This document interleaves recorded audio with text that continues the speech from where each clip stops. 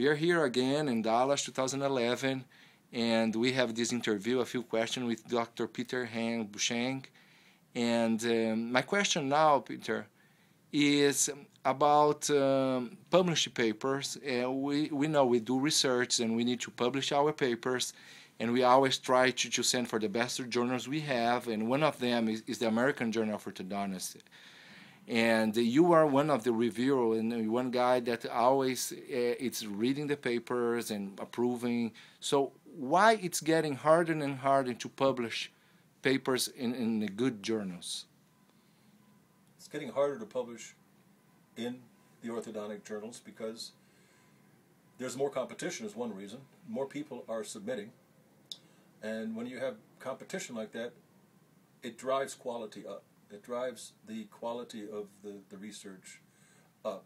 And we're getting now, there used to be a time 10, 15 years ago when if you had an idea, you would then go and go into somebody's private practice and collect a sample of individuals that are treated a certain way, and then you'd go and maybe find a control sample someplace else and compare them.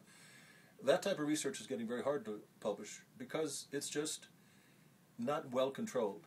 We can't really be sure that those are the treatment effects.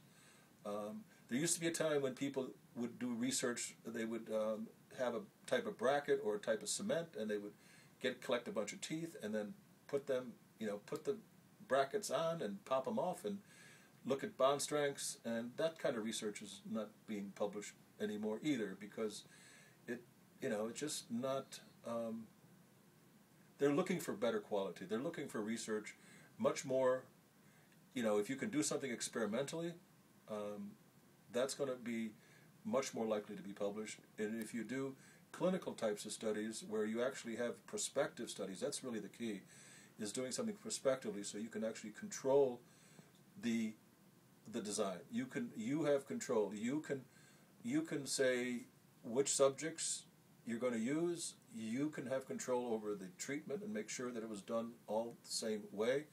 And then you have control in terms of how to evaluate the outcomes. That's really the key. It's the experimental types of research and then the prospective type of clinical research. I think those we're going to see more and more of that. And if you do that correctly, it's hard not to get that published. But the other kinds of research, which we used to have mostly the old, the non-controlled type of study where it's just a comparison, or maybe the case series, those things are going to be harder and harder to publish in the future. Okay, thank you.